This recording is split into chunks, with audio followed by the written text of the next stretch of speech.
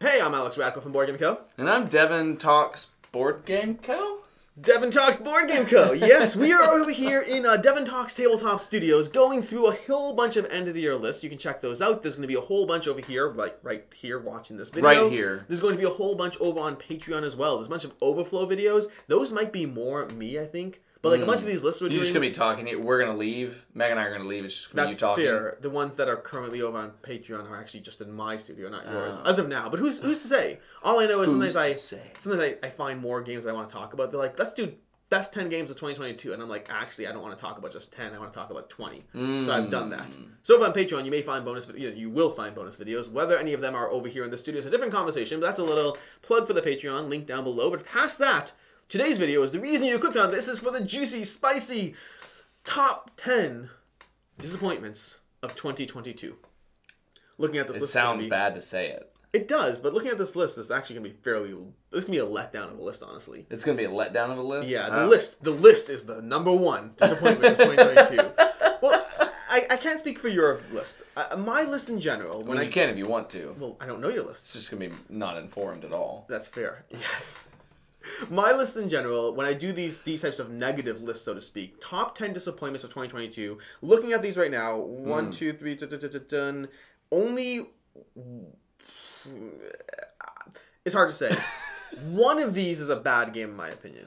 The rest of them are not bad games, but for me, a disappointment is not a bad game. Usually, in this hobby, the games that are actively bad, which are very rare, are games that I kind of almost expected them to be bad. To me, this is disappointments. These are the games I was hoping would be more. And in return, most of them were just solidly good games. I pissed off that one person with a solid good. But in general, this is true last year. Last year, I did a collaboration with Jeremy Howard from Mammoth Meeple over on their channel, Top 10 Disappointments. And it's the same idea. I had games like Merchants of the Dark Road in there, which I think is a great game. I just thought it'd be so much more. Yeah. And that's true for me. So if you're expecting a bunch of bad games, you came to the wrong place. If you're expecting a bunch of times I was disappointed, well, you're here for the right place. What about you? What's your list like?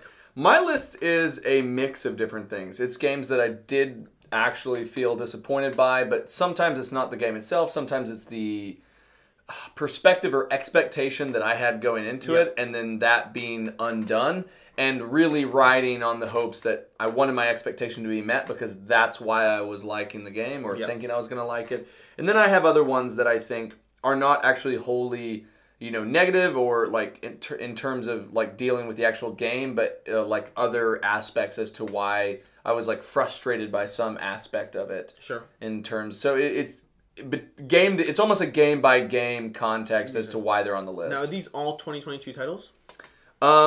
8 of the 10 are 2022 titles in the sense that they have been released, and 2 of them are crowdfunding centric, and I have different reasons why each of them are there. Yeah, so for me, these are all 2022 titles. My last list with Jeremy Howard, some of them they're all games I played in 2022. This time they're all 2022 titles instead.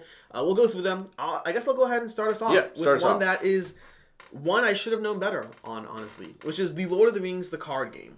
Ooh. Yes, the Lord of the Rings, the card game. Like the LCG? The LCG. Okay. Fantasy Flight re-released the LCG.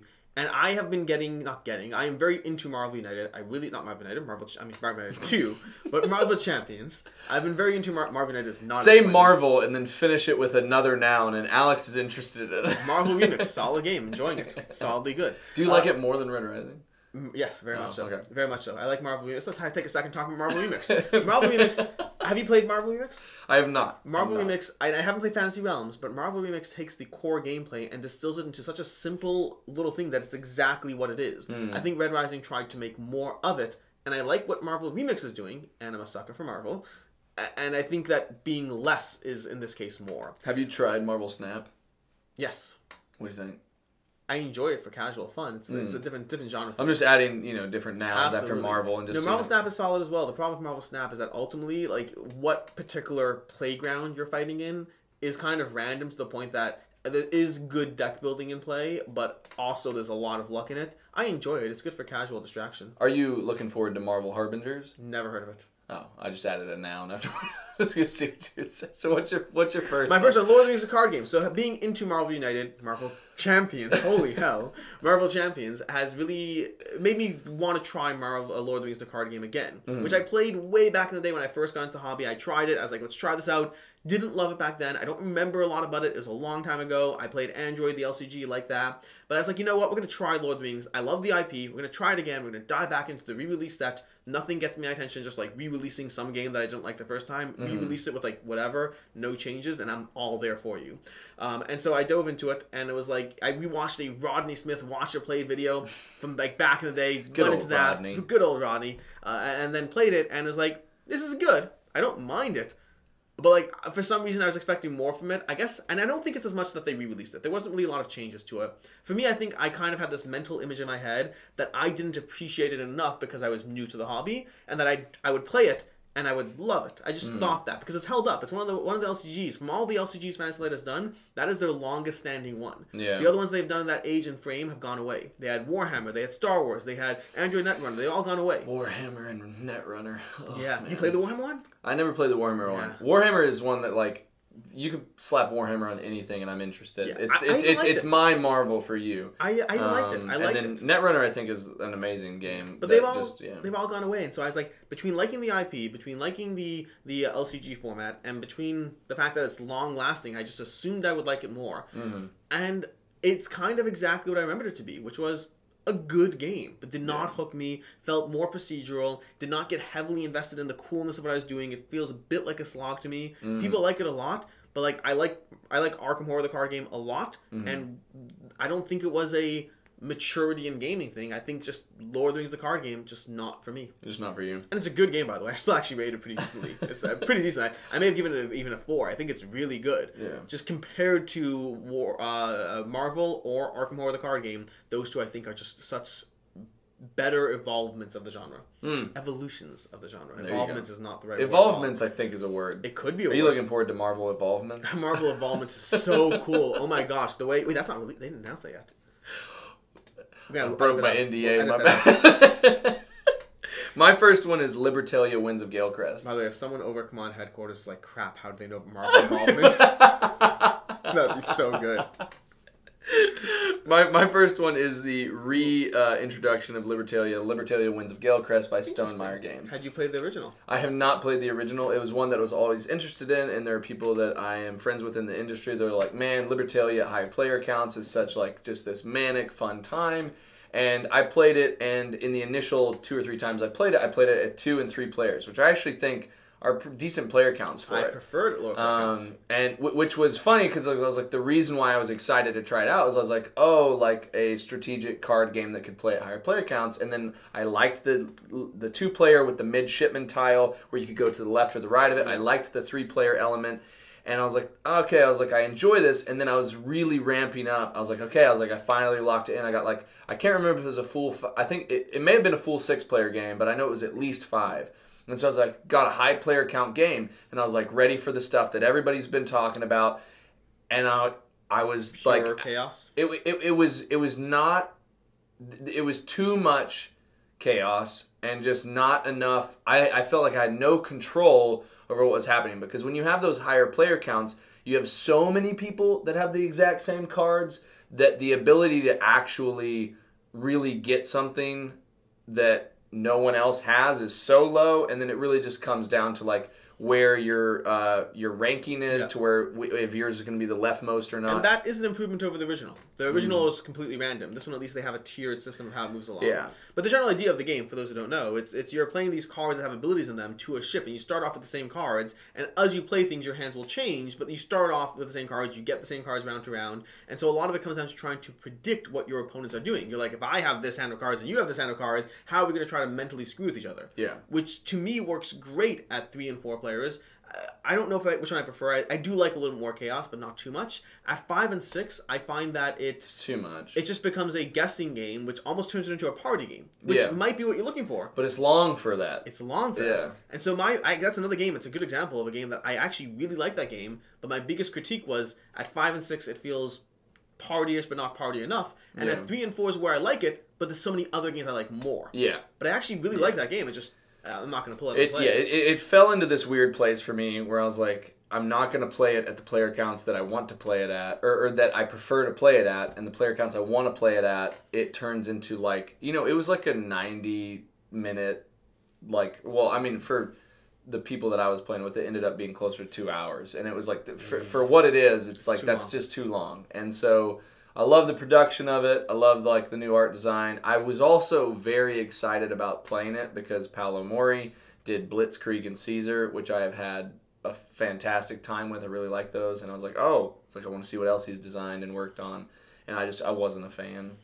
Now for my number 9, before we dive into it, did you order your list at all?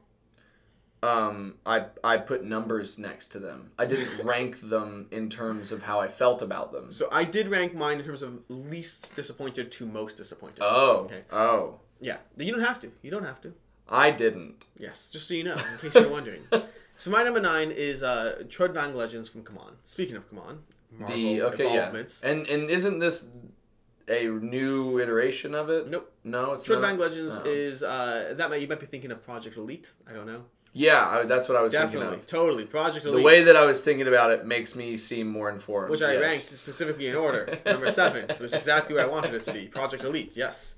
Trudvang Legends is one of the Come On's newest arrivals. They actually split into 2 phases. They have a core box that was delivered, and I don't know what's going to happen with all the stretch goals. They're going to show up at some point, but like I have a whole lot of content. I need to sell that off to somebody. But I walked into Trudvang Legends expecting what it was, but better. It's basically an exploration narrative game. It's a game in which you're going to have your little miniatures, you're going to wander around the map, you're going to have bag building as you build a bag and engage with various enemies, and it has a story as you go through different locations that will unlock different encounters. So you encounter with this, you engage in story text, you go down to choose your own adventure. Do you chase the troll? Do you try to talk to the troll? It has all those encounters. How long ago was this campaign? The game? Like 2.5, 3 years ago? It showed up. It's late. It's overdue. They made some major changes to it. They're like, we don't like the way this is going. We're making some major changes to the game. Like, I know I'm cutting you short, but it almost just feels like where it was when it was designed and where it is now that it's fulfilled is like in a much more crowded space. It is of exactly like really good ones. In fact, the reason I got rid of it is because there were direct comparisons I would rather play. Yeah. For me, Trudvang Legends, I've been waiting for 2.5 years for it. There are some cool elements. There's a board that has sleeves in the board. So the sections, like the cities have sleeves. So you can slot in changes to the game. The world remembers itself literally because you slot in these cards. So the city you are at is now burning on fire, and you close the board, put it away. There's a card in the board. There are some cool concepts there. And that's all they are. They're just like minorly cool concepts. For me, the actual direct comparison, which is actually funny, I know that, not funny, it just makes sense. Board Game Ramblings, I know, had the exact same comparison, where for me, it felt like I could play Trudvang Legends, or I could play Role Player Adventures. Direct comparison. Both of them had very good choose-your-own-adventure storytelling, although I thought Role Player Adventures was much better. Both of them had lighter mechanical concepts as far as the combat goes, except I thought Roleplay Adventures was a little better and a little more different as you went through it. And both of them were basically minor fighting, large storytelling, exploration games with like choose your own adventure and all those things. I liked Trudvang Legends. I did. I thought it was pretty solid. But there was no circumstance in which I would pick that over Roleplay Adventures. Yeah. Unless and until I ran out of Roleplay Adventures. Possibly went through Destinies. Like there's a bunch of games in that. There's other ones that you would just play. Yeah. And for me, the biggest problem was that the token bag building combat they had just didn't level up fast enough compared to, like, you got to a point where you're like, the same monster, can we just go through this process? Okay, I'm going to pull these cards, I'm going to assign these tokens. Okay, wait, it's the same monster again. Let's do the same cards. The monsters didn't evolve fast enough, and the cards didn't evolve fast enough that I was like, you know what? Maybe this is a game where all the expansion content fixes it, but I'm not going to wait around that long. If I have to wait for an expansion, to me, expansions have to build on enough of an interest that it's fine. They can't. It's not. They're not supposed to fix it. Yeah, and maybe it does, maybe it doesn't. I don't know. All I know is I have plenty of games in the genre, and so Trudvang Legends, solid game. Disappointed. Number 2 for me is Solforge Fusion. Why do you do it that way? Number 9 for me is Solforge Fusion. It's a countdown. All the lists count so down. I know it's a countdown, but when I'm building a list, a numbered list starts with 1. Unless you're a board game content creator, then your list have to have 10 games. You have to count down, and you have to play all the newest stuff. Yeah. Also, you're supposed to edit in pictures of the games too, but we don't do that either. What is a picture? I'll just have AI do it. So, Solforge Fusion is my number 9. To be clear, that's taking away my job, and I'm okay with that. Number 9 is Solforge Fusion for me. And I would say that this is a unique circumstance in which I'm actually not upset about the game itself. By game, I mean the game design. What I am playing, I am content with. I'm happy with it. I think that everything else about the production of this game and the presentation of this game does a direct disservice to the design. And it is so substantial that it makes me not want to play a game that otherwise I would be very happy to play. I'm on that cusp. Like the fold out, and this is not trying to be like this is genuine. This is not from a place of like criticism in which I'm trying to blast. It's more of like I am like frustrated that this game is not as accessible to me and to other people as it could be. Currently, like the production copy of it to me feels like a prototype. Yeah. And I would actually even say less than many of the prototypes that I receive or that they literally have I, tokens. Like prototypes at least give you some sort of, very often, not always, give you like an actual token. This feels whatever. Yes, go ahead. It feels like a prototype from the industry where the industry was like 10 years ago. And it's being pushed as a final production now. It's like, the paper mat doesn't even have the complete graphics art on it. You need like the actual neoprene mat to get that. Like the rule book exists only online and not physically in the game itself. It is like there are elements to the production of that are inexplicable to me. Like I do not understand the decision process. If you told me that somebody accidentally okayed the production of 50,000 of the prototype instead of the final production, I'd be like, oh, that makes sense. Yes. That makes sense. That's how it happened. Yes. And then they're like, oh, well, now it's too late. We got 50,000 copies of it. That would make sense to me. It's baffling. Yes. And from like, I don't get it. Yeah. I don't get it. And it's a great game. We've talked about this before. We both love the game. I love two-player card games. I love lane systems. Like, I love deep decks and combinations and hybrid. Like, everything design-wise around it is something that should cater to me and my preferences. And I'm offended to put that on the table. Like, in terms of what I expect. My number 8. Maybe I should have put that down if we're ranking things. My number 8 is another big box adventure game, very big box adventure game that, again, good, but also I wanted more from it. Can you guess what this one is? Big box adventure game that you wanted big box more dungeon from. Crawler. Big box dungeon crawler. Darkest Dungeon? No, haven't gotten far enough into that to call it a yet. No, it sounded worse. Wow, that sounded way worse. I have played the tutorial scenario of Darkest Dungeon. I have not played enough to call it a disappointment or to like it or not like it. I was intrigued with what I saw, but I need to actually play the game. I don't judge a game by the single tutorial scenario. Man, a dungeon... Bardsung. Oh. Bardsung for Solforge Games is definitely a disappointment for me. That's one that I played back when the prototype came out, when they had the Kickstarter. I played a boss encounter there. Mm-hmm. And to be fair, and I said this at the time of the video, I played the boss encounter and I was like, I don't know how much decision space there is in the combat itself of the one scenario I played. Yeah. But I'm really looking forward to the leveling. I was like, the leveling and building of your hero, I think that's where the game is. And from being another 10, 15 hours into it at this point, I absolutely believe that's where the game is, at least for me. I don't find the encounter, it's a giant dungeon crawler, you have your characters, you have your team, you can play it solo, you can play it with multiple players, whatever it is, you're controlling a character, you build your characters, you slowly level them up, you put stats, you put experience points into the actual stat building, as well as into the various spells and different things you'll be unlocking along the way. There's also gear and all those things, and that's all great, and that sounds great, except the problem is, you generally have to go through a gameplay loop of like 3 or 4 adventures before you get any leveling up. And in those 3 or 4 adventures, I don't feel like I'm making enough decisions in the combat. And so ultimately, similar to Trudvang Legends, I find that... And then the reason Trudvang Legends is hard for me is at least I got more story out of Trudvang Legends, more choose your own adventure. Yeah. But for me, this one, Bardsung, it gave me enjoyable combat for the first few minutes until you find yourself in that tedious, this is what I do, this is the spell I play, these are the people that do this. Didn't feel that nuanced in what I was doing, and the leveling up was too infrequent for me to enjoy the part that I enjoyed, which I enjoyed it. So overall, to me, Bardsung was one that I gave it 10, 15 hours, and I got to a point where I was like, I either have to house rule this, to make the leveling up and character building better and faster for me, or I have to move on. And I usually make the decision to move on. Infrequently, I'll make the decision to house rule something. Usually, I just move on. I'm like, I just don't want to sit there and try to figure out how to make this the best game for me. Yeah. It's just time to call it a day. And so Bardsung, good game, solid, a little too much grind relative to the character building. That's fair. Number 8 for me is... Good job with the 8. Thanks. I'm mentally working mentally on that. I'm like... Because he can't count it. He's like, my number 8. 7, 6, 5, 4... 8 for me is Townsfolk Tussle. Oh, really? Yeah. So I think part of it for me is the difficulty of 2 different things. Number 1, the hype train that existed around Townsfolk Tussle, like the furor of people who were like getting their copy, playing with it. And I will say, like, for a first-time production from like Panic Roll, they did amazing. Yes, like they're a small team. Like they created something that was beautiful.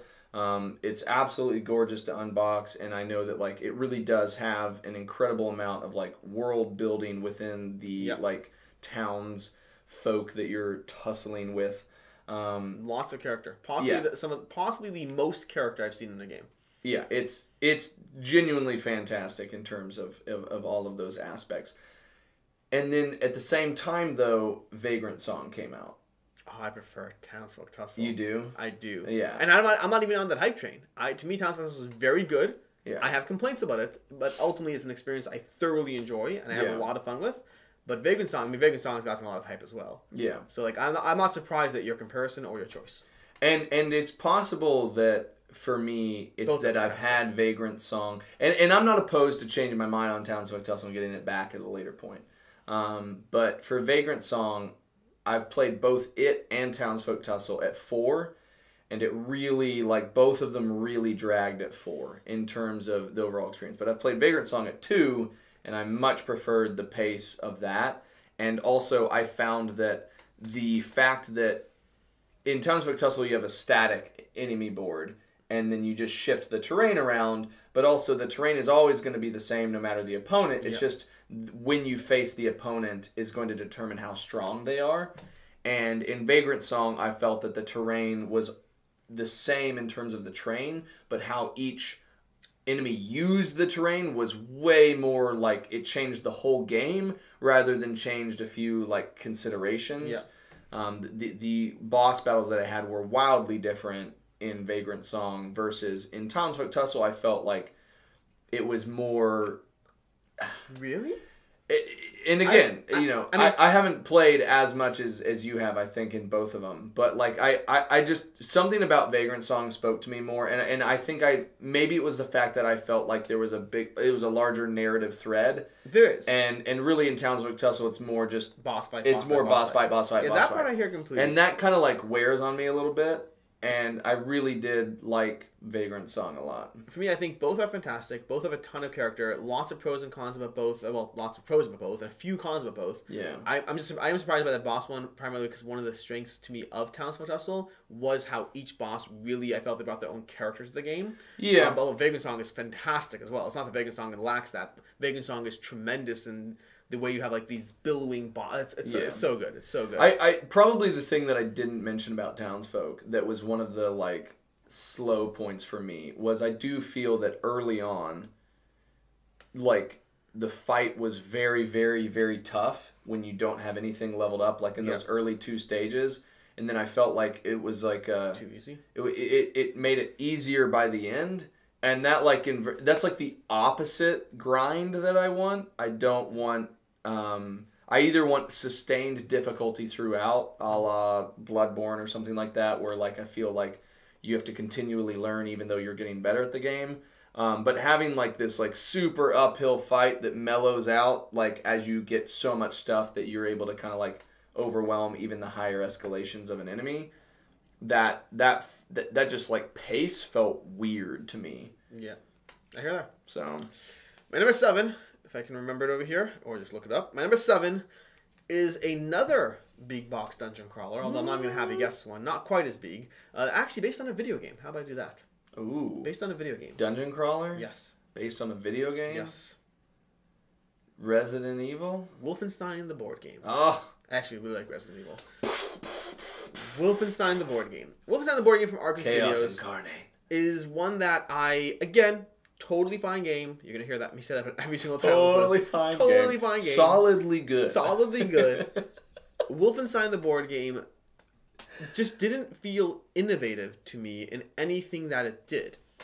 I felt like the only thing that was really interesting there was they slapped the IP on there, and then had a totally fine dungeon crawler that nothing about it stood out to me. They did have one thing that was good and different, but it wasn't enough for me to be like, that's why I need this game. That one thing was they had an ammo system in terms of the way you can expend ammo, get extra ammo, use that ammo for special abilities on your weapons. It didn't feel that different. And the rest of it felt like you just had your missions, and you just wandered down the hallways, and you attacked enemies, and you shot. It did nothing about it. Do you wonder if it stems from coming from a primarily miniatures-based company, shifting into doing games? I don't yet know. Gotcha. Arkane Studios in general, I know they've done a lot of games that started with miniatures to a degree, and they started doing games. Yeah. I don't yet have a feel or a sense of how good an Arkane game is yet. I just don't know. Yeah.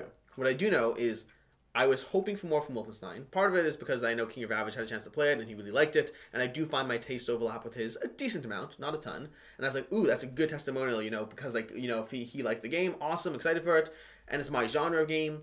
And then I played it, and I was like, it's okay. It's not bad. It's just nothing. When I sit there and I pull out any game, I want to know, why am I playing this game? What is this game doing that compels me? There's nothing wrong about Wolfenstein. Nothing wrong. And what I would say is, sometimes the nature of playing so many games is that someone else's first game in the genre might be Wolfenstein. They'll be like, I love it, it's so good. And then they play 4 other games in the genre, and they're like, those ones don't impress them, versus me, the other games may have come first. Yeah. That is an interesting aspect of being a content creator, or just playing a lot of games in general. With a game that has such a recognizable IP, in my mind, I'm always wondering, does it feel like the IP? So like Bloodborne, for me, the board game, does feel like Bloodborne, the video game. And you have said specifically that Assassin's Creed really feels like Assassin's Creed. Does Wolfenstein even feel like Wolfenstein? Or is it kind of just like, it is Wolfenstein, but you're walking around and you're shooting baddies. Does that feel like Wolfenstein? But I guess like more of like the... I think a first-person shooter is hard to capture. Unless your name is Six Siege, in which case, congratulations, you're awesome. Golly, I can't wait for that game to come. But Wolfenstein, I don't know if it necessarily captured the feel of Wolfenstein. I wouldn't say it was not in the feel of Wolfenstein. It was, again, it was a perfectly good check mark across the board, and nothing that compelled me, and I was hoping for more from it. Nice. Yeah, I was really, that was actually before I met you, or pretty early after we knew each other. That was one that I actually reached out to Archon, and I was like, I really like Wolfenstein, can I please check this out? And they were like, who are you? And I was like, great question. I don't have an answer to that. 7 for me is So You've Been Eaten. Oh. Which... Is that a 2022 title? It is. Why is that not on my list? Of disappointments? Maybe I just... or just on your list of 2022 stuff? On disappointments. I didn't love that one. So, I think part of it for me is I was drawn in by 2 factors. And number one is Quantum Mirai is one of my favorite artists. Yep. He's one of the best in the industry. Anything he does, I want to check out. And then I liked the gimmick of a game that could be like a 2-player game, a solo game, and a 0-person game where you could just have the game play itself. I think that's hilarious, and I love the humor of that. I love the design quirk of that. And I'm pretty early in the time in which I've spent doing solo games, but I felt like I've played some phenomenal ones. I've played Space Hulk Death Angel, which I really enjoy. I've played Final Girl, Rolling Realms, Mini Golf. I've played a lot of solo experiences, which I've had a really good time with. And so I was like, this could be a cool solo game. And then I played it, and I was like, this is fine. I was like, this is fine. It's fine. And the artwork, it wasn't enough to save how middling I felt about the game experience. And also, despite maybe the marketing quirk of the 0 versus 0, I'm literally never going to choose to sit down to have a game play itself.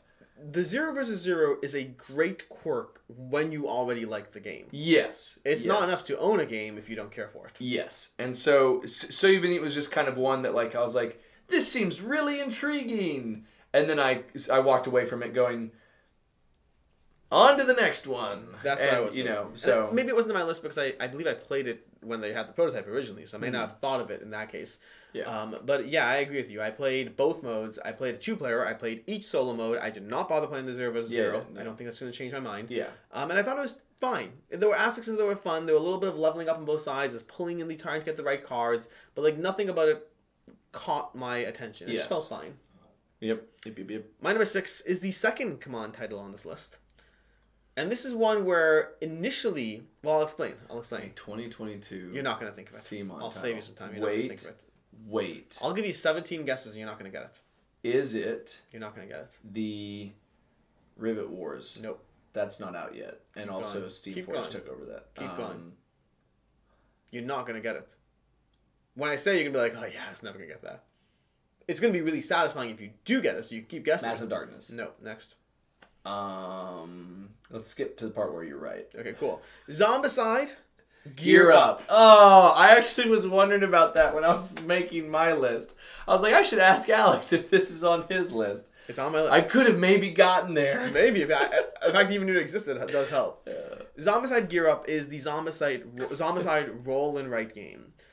It's... And initially, you might be like, why would you expect that to be good? How is it a disappointment? Again, my criteria is I wanted to expect the game to be good in some way. Yeah. And instinctively, I wouldn't expect Zombicide Gear Up to be good. Nothing against it. Just I find whenever you adapt a game to another version of the game, you're starting at a disadvantage. Because, in general, most games aren't good. Some games stand out above... That's not true. Most games are good. Most games don't stand out. Yeah. And some games stand out, but when you try to... this is true for sequels in movies or TV, whatever it is. Whenever you're trying to take off on something that already did well, and still hoping that the next thing does well, if it's the same formula, like it's more Zombicide, it's one thing. But to change it up is always... like that's why most derivatives, most X the card game, X the dice game, X roll and write, they're almost always not as good as the original. Except in the case of, like, let's say Fleet the dice game is amazing. But like there's exceptions, but more often than not, they are not as good. In the case of Zombicide Gear Up, the thing that gave me hope is, do you know who the designer is? No. The designer is the designer of Cartographers. No. So now we have a roll and write that's in the Zombicide IP from the designer of one of the better roll and writes out there. And I was like, now I'm interested. Are you telling me that Zombicide Gear Up is kind of like Marvel Eternals or Thor Love and Thunder, where you're like, it's more in the same world, but it's just not good? Yeah. It's okay. It's not bad. And to be fair, I wonder... It's solidly good. It's honestly, it's one of the more... You're like... No, it is fine. It's fine. Everything's competing in different genres is what they're doing. It's fine. My problem with it is it's a cooperative roll and write. And I played it a few times, had fun playing it a few times, and then moved on with my life and never felt the need to play it again. I think part of the problem is roll and writes sometimes feel a little looser in how competitive they are in and of themselves. The thing that I like about them is that they feel competitive when I'm playing against somebody else. Yeah. So Cartographers on its own isn't actually that competitive. You're just trying to get as many points as possible. Playing against somebody else is like, I'm trying to beat your score. The binary nature of the win-lose aspect, I haven't found a cooperative roll and write that I like yet. Competitive, yes. Solo, yes. Fair. Cooperative roll and writes, I haven't found any that I like. And I played it both solo and cooperative. And it was good. Did not stand out in any way. You unlock these weapons for your characters, which give you better polygonal pieces you place on the enemies. You try to get them down. The bosses were challenging. I appreciated that. The rest of the game to get to the bosses felt tedious, and even the bosses didn't feel like there was enough there. It was okay. Nice. Yeah. Or not. No, okay. My number 6 is Tales from the Loop, the board game. Ooh. So... Don't know anything about it, honestly. Yeah, so this is a board game implementation of the Tales from the Loop world or art, which comes from Simon Stellenhag.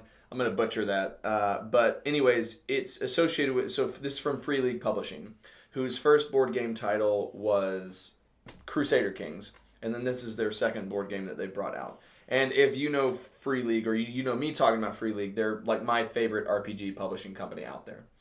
And my issue with this game is that I have played previous to this the RPG, and playing the board game felt like I was thrust into the world of the RPG, and I wasn't allowed any of the freedoms of it. I was constrained in a world in which I wanted to kind of like enjoy the creativeness and the exploration that I find in the RPG, but because of the mechanics of the game, I was like, it was distilled into a rather confining experience. Okay. And I don't know how to get around that. I think if people maybe go to the board game first and then maybe go to the RPG after, they would have possibly the complete opposite feeling that I did. And like I don't really have like there are some ways in which I felt like some of the mechanics weren't as strong as others. You know, the idea of playing and like have part of the difficulty of Tales of the Loop in general.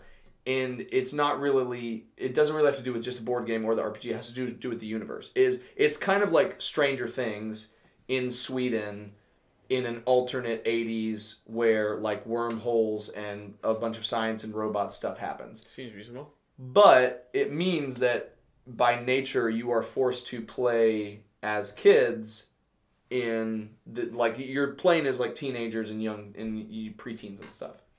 Which in the RPGs feels a lot more like I don't mind that restriction because you're able to role play a lot and you can kind of like bend and create your own elements to that. But in the board game, like you have like expectations. You need to be home in time to go to bed at night. And like the limitations of being a kid thematically and then also by nature mechanically felt worse in a board game in a way that it didn't feel bad when I was playing the RPG. So just like the iteration that they came up with in the board game kind of reminded me of what the weaknesses could be if you were forced to stay within those weaknesses and you couldn't move around them. Cool. Sounds reasonable. So, number 5? My number 5 is going to be 3,000 Scoundrels. Have you even heard of this one? I have. The art on this is so appealing. It is. Every time I see people talk about this, I'm like, this looks like a game that looks so cool. The concept, too. Do you know the concept? You know why it's called 3,000 Scoundrels? No. Because you have cards that are these scoundrels, and you have overlay sleeves that have modifying abilities. And so when you combine them... Is it the number of combinations? Well, it's not exactly 3,000 because of the math, but it's somewhere like 3,072 or something like that. There's 3,072 possible combinations. And the idea being that you have the cost defined by both of them, but you have the way the card activates defined by one, and what the card does defined by the other. So let's say you've just had 2 cards. You might have, when you play an ace, you know, take $2. But you also might have a different 2 cards that say, when you passed first, you know, take back a bluff token, or whatever it is. And so the combination of those already creates 4 different cards. Because now you have when you pass first, take a bluff token. When you pass first, take $2. Or you have when you play an ace, take a bluff token. When you play an ace, take $2. And you have this with a ton of different cards and a ton of combinations. And so you're always playing with different characters and different cards and different abilities. And it's so incredibly cool. It's just a problem that the rest of the game around it isn't that interesting to me. Leans heavily into a kind of a bluffing mechanic that doesn't feel like I'm that compelled to play. And then just as badly, the process of sleeving and unsleeving as you go throughout the game just creates an extra degree of... I think the concept is cool, and I want to see the concept done in other games. In this particular game, it felt like too much work for not enough payoff. That's disappointing. I could just have 300 different cards. Just give me 300 different cards and I would have been fine. I didn't need 3,000. 300 different cards. I think that's my problem. I think what the cards are doing isn't interesting enough that the pairing of different variabilities to give me 3,000 combinations, it feels like I could have just played with... Also, you don't see that many cards per game either. You see like maybe 50 cards per game. You could have given me 300 cards and I would have been set for the next 6 games, and I wouldn't have to deal with all the shuffling and unshuffling, and I could still see the variability of the combinations of them. But they're like, we'll give you 50 cards and 70 cards, and between them you have 3,500 combinations. Yeah. I just don't care. But I love the concept. Bummer. I do want to see it done. It's one I was interested in. It's definitely one I was interested in. So that's sad to hear that. Your number 5. My number 5. Or 6 according to your list. No, it's my list is totally 5. Absolutely. It's 100% 5. We left for 2 hours. You better have time to make it rearranged. We didn't leave for 2 hours. Not at all. Through the magic of editing, we would have been here the whole entire time. I'm gonna throw up a single box picture in between that cut. Here's your box. 3 hours later. Yeah. So, my number 5 is Akropolis. No. It is. I thought you liked that game. I really, really, really like it. And I am just so... Oh, the cover again. Okay. Frustrated about the cover of that game. Okay. I would never have picked to play this at all Yeah. if someone hadn't persuaded me that I would like it. Yeah. And I think that is such a disservice to this game. It is such a good game. It is such a good game. Akropolis is excellent. Amazing game. To the point that... You did the same thing as me. Yes, I did. You wrote it off. I wrote it off. You wrote it off. And someone said, it's like Cascadia, but with levels. And I was like, that sounds good to me. And I tried it. And it's Cascadia, but with levels. But it's... I think the difference to me, and I'm happy as long as you like it, I don't care. And also, by the way, for the record, I traveled here with like 3 games. Akropolis is one of them. When you mentioned that earlier, I almost was like, "Oh, that's on my list," and then I knew that you were gonna be like, "Don't tell me ahead of time." Don't tell me. I like to be surprised. So I think the difference between this and Soul Fusion, is this called? Solforge Fusion. Solforge Fusion. I knew something sounded wrong. Yeah. Solforge Fusion. I think the difference between the two of these to me is Akropolis is a game I would never have played until I did. Solforge is a game I kind of still am hesitant to play, knowing that I still have to deal with a prototype feely game. Yes. Akropolis I've gotten over. The components, the tiles themselves actually look nice. Oh, they're very satisfyingly thick. Yeah. No, everything about that game works and appeals to me, and I am just frustrated on the part where I feel like they're shooting themselves in the foot. They are. With something that doesn't actually translate what the game is. Yes. Like the title is fine, but like it does not communicate at all anything about that game. It is just like communicate. It's just not generic. It's generic Greek, background, and I'm just like, that game deserves more like. Deserves better art. Deserves better art. Second edition game actually is, I think, Gigamic. It's Gigamic. Gigamic. Second edition artwork would be great for that game. You could really sell a lot more copies if the game looked like something people actually wanted to play. Yeah, no. Oh, Akropolis is a great game. Play it. And if you were like me, and like Alex, who looked at that cover and was like, that's not a game I need to even look at, do yourself a favor and play it, because it's worth it. Isn't the game. The disappointment is Gigamic.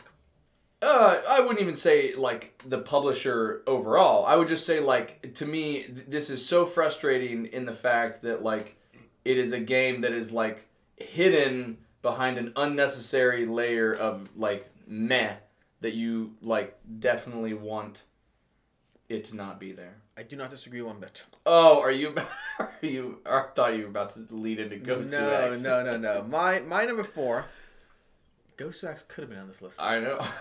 Could have been, but it's not. I don't think Ghost X is bad. No, I like Ghost X. Ghost X. We differ on that. Ghost X reminded me both of the reasons why I liked the original Ghost and why it's not in my collection anymore. It's also not Gigamic. It's Sorry, not French. Yeah. Apology accepted. My number 4 is it only number 4? Is it not lower? It's number 4. Wow, my number 4. I'm surprised this is actually so high on the list. Wow, dear goodness. What would be a game that you would say, that I would be saying, I'm surprised it's so high on this list at number 4? Mansions of Madness. It's not a 2022 title. Twilight Struggle. Not a Twilight 22 title. It has to be 2022 titles for me. Surprise. A game that you are actively surprised. Know I disliked. Oh. Why is my brain not working right now? Give him a second. He'll get there. Or he won't. That you actively dislike. I played it once. I will not play it again. You will not play. Oh, now it's like, now I really have to know it, but I don't feel like I can get there. With you. With me. At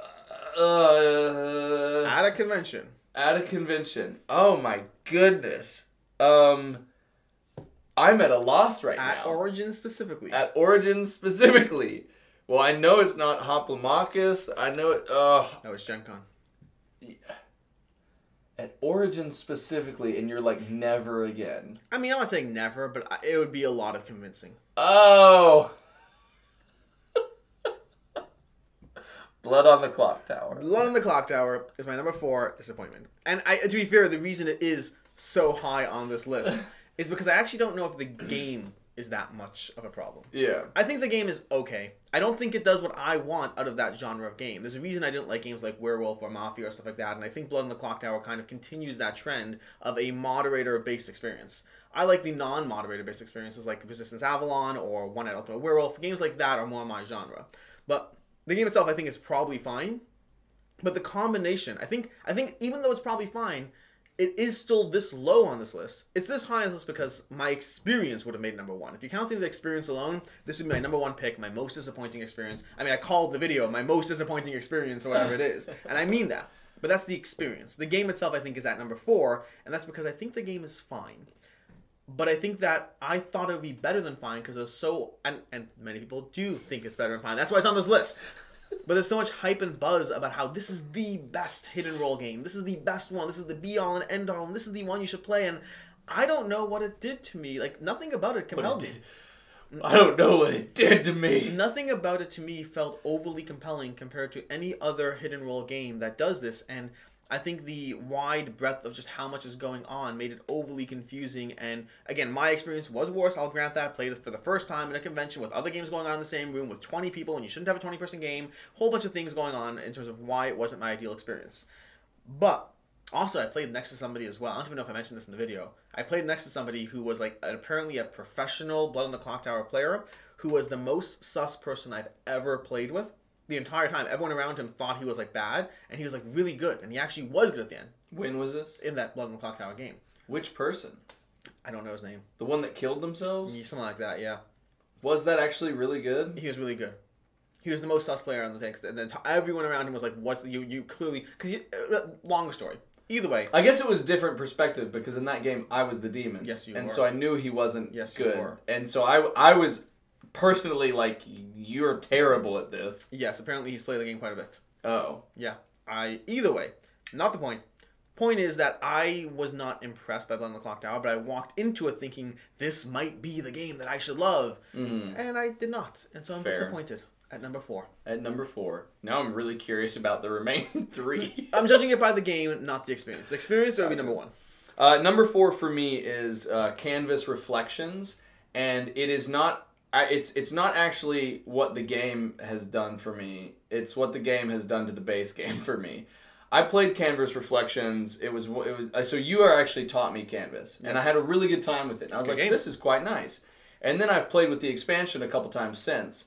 And the reversibility of the cards, and then the reflection of the cards. Do you have a Marvel Reflection? Dude, I'm so excited about that. I can't talk about it, though. I signed an NDA. Oh, that makes sense. Yeah. That's fair. I think it's coming out after Marvel Evolutions. Evolvements. Evolvements. So for me, I really like the ability to reverse or reflect the cards and have those layers switch because it definitely breaks up the problem of having several ones in the same section either right next to each other or that you've already got in your hand.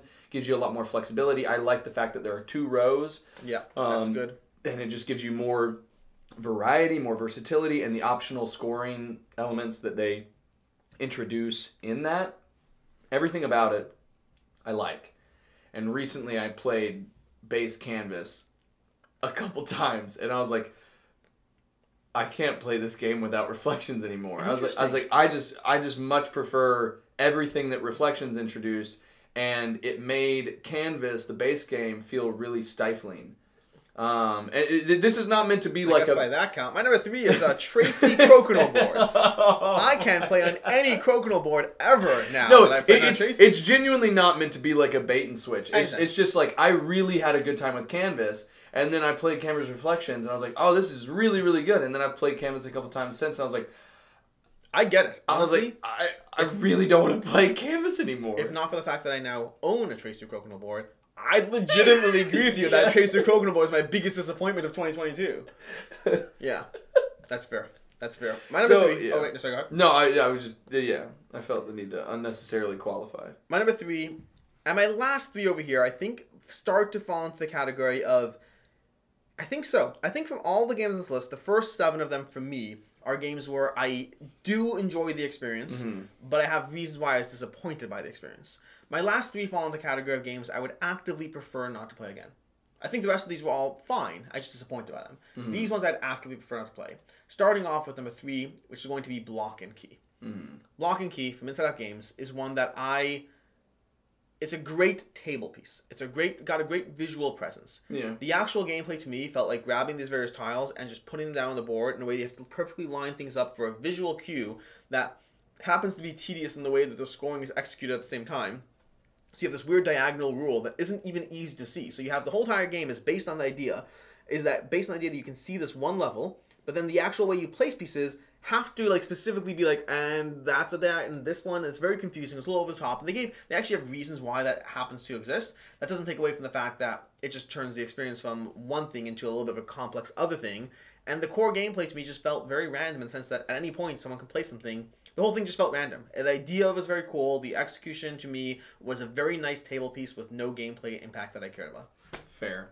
No, it definitely. I have other ones from Inside Up games they're fantastic. They have great games that I like. I think that Block and Key is a really clever production, and I think like the premise of it is really exciting, and I just don't see me coming back to it enough to justify. Like, I don't see the depth that is going to reflect the ingenuity behind some of the design choices. So I totally can agree with that. Number 3 for me is Kites. From Floodgate. Yeah, so Kites kind of like stormed in. It's kind of like very abruptly. There was a lot of like chatter about like, oh, Kites. It's like, you know, this very fast paced, cooperative. You know, you got these sand timers. And I have a little bit of real-time game experience with like Sorcerer City, which I really enjoy, and then Pendulum, which I liked a lot, but I eventually got rid of because I just didn't see myself playing it much. So sand timer games, I have like I've actually played heavier ones, like in terms of real-time experiences, and this one, it's like interesting. It's rapid-fire timer flipping. Yeah, that's all it is. Yeah, and to me, like those games are number one, like, very contingent upon the people that you play with. Like, if you play with someone that is a little bit more, like, paralyzed by real-time games, that can be weird. And then also, I feel like it's similar in a way to, like, The Mind, where it feels like... Fantastic game. What I'm trying to say is, I feel like we got to stop the video. I offended Alex. Go ahead, say more. What I'm saying is I feel like the core conceit is practicing one skill until you get good at it. Yes. And then beyond that, there's not a ton. I thought Kites was a perfectly fun game to play one time, and that's it. Yeah, and that's kind of what it is. But like, I don't want to buy games that I just want to play one or two times. It's a great party trick. Yeah. Great coffee table game. Yeah. That kind of thing. Yeah, I don't disagree. I played it. I thought it was fun. I don't think it's a game I need to own. Yeah. My number 2 is a Kickstarter game I was really looking forward to. Speaking of games like Calico, Cascadia, games like that, this is a point-scoring optimization game. So you're going to have all these different animals and different ways you're trying to score and get points, and all these things are going to line up, and you know what I'm talking about yet? Endless Winter? What? No. You said it. My number 2 disappointment of 2022 is Endless Winter. No, it's not. It's not. Sorry. You said animals, and that was like your whole strategy when we played Endless Winter, and I was like, Fun fact, I just did my top 22 Kickstarters, crowdfunding games of 2022, and people pointed out, they're like, what about Unconscious Mind? I thought you loved that. I was like, I did. It wasn't on my list. It wasn't on my list. Can't believe you forgot that. That's a shame. Either way, that'll be a different conversation. Back to this one, not Endless Winter, Wild Serengeti. Oh, yeah, I know nothing about this game. Wild Serengeti is an animal game where it's all about moving the animals in order to score cards. The concept of it sounds intriguing about all this relocation and all that. The problem is the game runs a little long, and also, it has that thing where it feels very random. You'll do something that blocks me, similar to Block and Key. It has that kind of scoring element where you're trying to achieve a goal, but other players arbitrarily will either help you or hurt you just randomly. There's no really, okay, great, you move something, oh great, that helped me. Oh wait, now it's your turn, you move something, well now it's going to be 2 turns so I can do that because you got in my way. And the whole thing feels very random in terms of you trying to score a puzzle based on certain things, certain criteria being met, but ultimately it just feels like just chaos and randomness and not very satisfying as an experience. The animal meeples are delightful. They had another game after, something, my gosh, I can't remember what it's called. Savannah? No. They had another one after. They had not Wild Serengeti. Wild Serengeti was renamed to Amazonia. Life of the Amazonia. Yeah, I was about to ask if it's Amazonia. Life of the Amazonia. I think it's called Life of the Amazonia. I actually was. Yeah. The Life of the Amazonia. I know I'm untrustworthy. That one actually looked more interesting, Life of the Amazonia. But to me, I was already burnt by my experience with Wild Serengeti that I was like, hey, it looks interesting. But then again, so did Wild Serengeti. And so I ended up passing that one. Although I'm curious. I'm curious to see what the ratings on that one end up being. it did look interesting. I heard from at least one person who played it that they really enjoyed it. So we'll see. But Wild Serengeti for me, or Life of the Serengeti, I think they renamed it, is my number 2 disappointment of 2022. My last two, and I'm just clarifying these before I go into them, are Kickstarters that have not delivered. But when I do an advanced search, that stuff shows up. So BGG cleared me, okay? You're saying the dates is 2022. oh, you cheater. Those things do not update all the time. I know. So the reason why I'm bringing these up is, number one, Alex just deals with a much higher volume of games than me. So when he compiles lists, he has a deep amount of depth to go through, and I don't have that in terms of like the amount of stuff I've gone in. But both of these to me are relevant. And number 9, gosh darn it, number 2 for me is Vampire the Masquerade Chapters, and I say that because have you played it? I have. I played it back when the prototype was around. Oh my gosh. Again, this is like the reason why I'm disappointed is very specific. This is well overdue in terms of fulfillment. Like, this is quite late now. And how late is quite late? I think over a year. I think it's like going to be over 18 months by the time the new year starts. I think it was originally slated for July 2021. You're the one who's right here. I'm just in full-on crowdfunding Stockholm Syndrome mode. I'm like, if it's been under 2.5 years, is it even late, bro? Is it even late? But so the reason why I'm saying this is I am ecstatic about this game. I really want it. I enjoyed I was like one of the very early reviewers to cover this. I played online on TTS. I had such a fun time with it. And I'm worried because it's taking so long to get here, almost in like a Trudvang Legends kind of vein. Yep. I'm worried that by the time it arrives, my mentality, my mood, like my environment of the games I'm playing, and I'm just worried that like my hype that I have for it and the excitement that I've had and that has currently at least been sustained is like it's gonna land at a time when like I'm playing other games or like maybe I'm interested in something else mechanically, and it's like it's one that I'm just like desperate to have. And I have been so proud of the Flyos team. Like, they're a Canadian publisher that started with some smaller stuff, like Until Daylight. And then they shifted and took this massive World of Darkness IP and crafted what looks to be and has continued to shape up to be a remarkable like narrative campaign adventure. And I'm just like, when's it going to get here? When's it going to get here? My list last year had a lot of things like this. I had Bloodstones on my list last year. Yeah. For the same reason. That aspect of I just want this to happen already. Yeah.